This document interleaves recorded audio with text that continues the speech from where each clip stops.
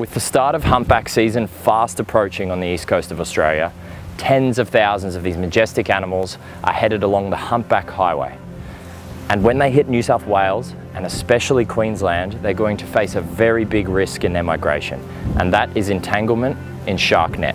So let's take a look at what shark nets are, why do we place them on a migration path, and what risk do they pose to these amazing animals on their annual migration.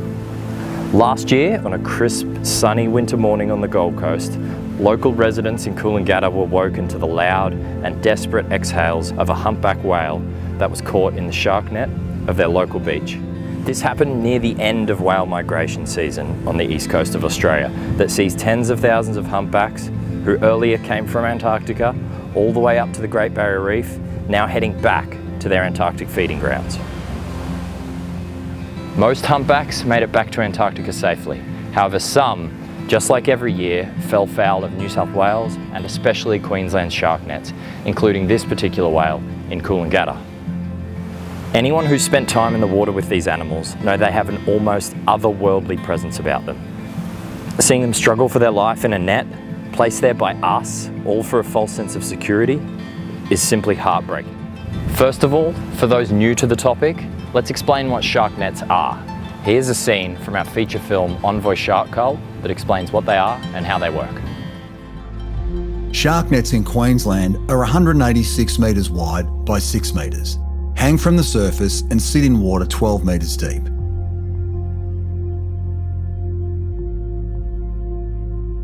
Shark nets in New South Wales are 150 metres by 6 metres, anchored to the seafloor, also in water 12 metres deep. Both programs cover only a tiny portion of any given beach, allowing sharks ample opportunity to swim over, under, around and towards beaches. In fact, a high percentage of sharks are caught inside the nets. They've already been to the beach and are peacefully making their way back out to sea. Now these nets, they're not supposed to catch dolphins and whales. They have a device on them that emit a high-pitched sound that's supposed to repel dolphins and whales. Now let's just say they're not really working. Since these devices were fitted, they've still caught literally dozens of humpback whales and hundreds of dolphins. Now back to the whale from Coolangatta that was trapped in one of these nets last season. The attempted rescue of this whale took almost 48 hours. Now when an animal like a humpback whale is caught in a shark net and it can't release itself, rescue teams are required. Now rescue teams are sometimes from the very government agency that placed those nets there in the first place, and sometimes they're from independent rescue organisations. Now the rescuers on these rescue teams, they literally risk life and limb. It is a dangerous, dangerous task to rescue an animal like a humpback from a net. Now this particular whale became entangled and was reported to authorities when its struggle and cries were heard at daybreak the following morning. 2 days of rescue attempts ensued. After an unsuccessful first day, a GPS tracker was attached to the whale so that it could be relocated at first light the next morning and the rescue efforts could continue. Now what you're watching right now is some footage that was released to the media that night after the first day of rescue attempts. The community held its collective breath for the night, and in the morning, the good news was the whale was found and still alive.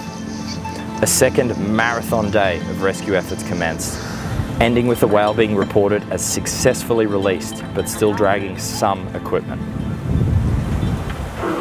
Here's what SeaWorld had to say about the supposed successful rescue of this whale. A small portion of the equipment was unable to be removed. However, the whale was able to swim freely, and after monitoring for a period of time, we left it to continue on its journey. Now here's where the story takes a bit of a weird turn. The footage that was released after day 2 of the rescue, it looked, well, odd. Watch till the end and you'll see that it looks a little bit strange when the whale swims off.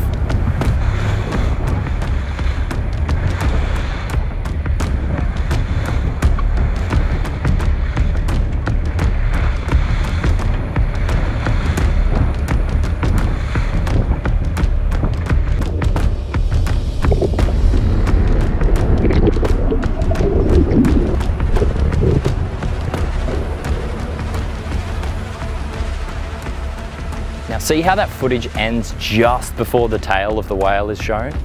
We and many other people found that really, really strange. And what do you know? A couple of days later, what we suspected was confirmed. Here's some footage a couple of days later.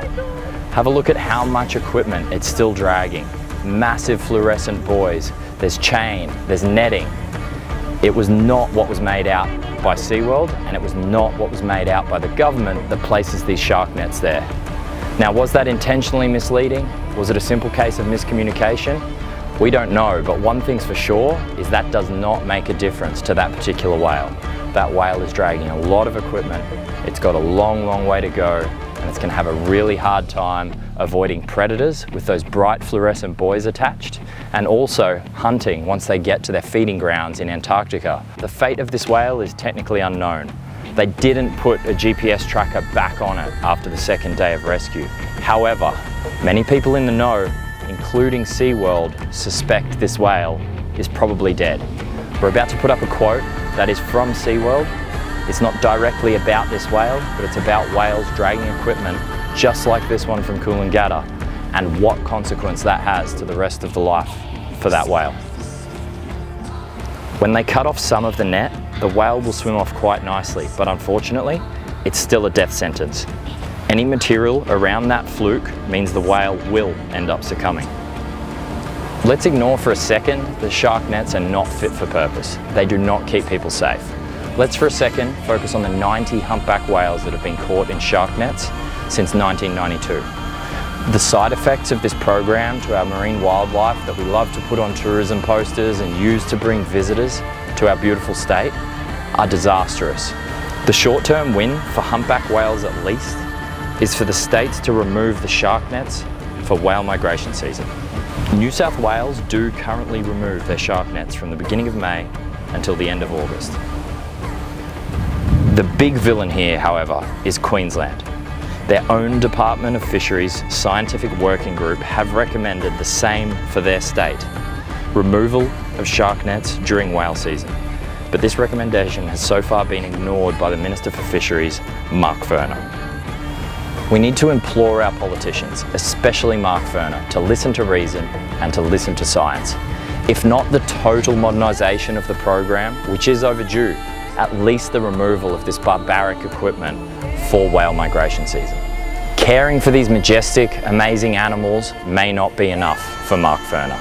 Listening to a scientific working group from his own department may not be enough for Mark Furner. But the prospect of losing votes might just be. So let's speak up and let's do it loud.